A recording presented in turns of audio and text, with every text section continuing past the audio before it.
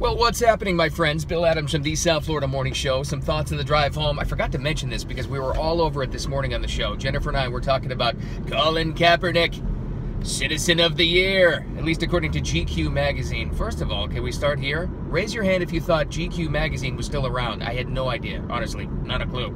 So they come out with one of these, I don't know, I guess year-end kind of deals where they announce a Citizen of the Year, Athlete of the Year, blah, blah, blah, blah, blah.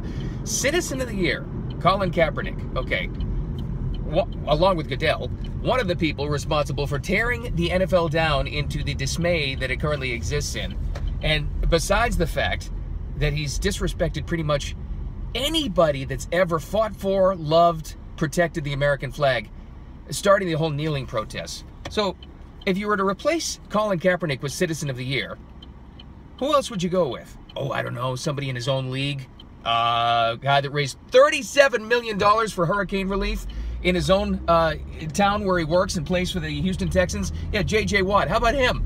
How about Citizens of the Year, the firefighters in Northern California that help save lives and as much as they can, homes? How about the Cajun Navy, who also in hurricane disaster relief went off on their own into boats and tried to save citizens, and did?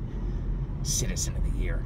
But really the real winner here is GQ magazine, because they actually got us to talk about him.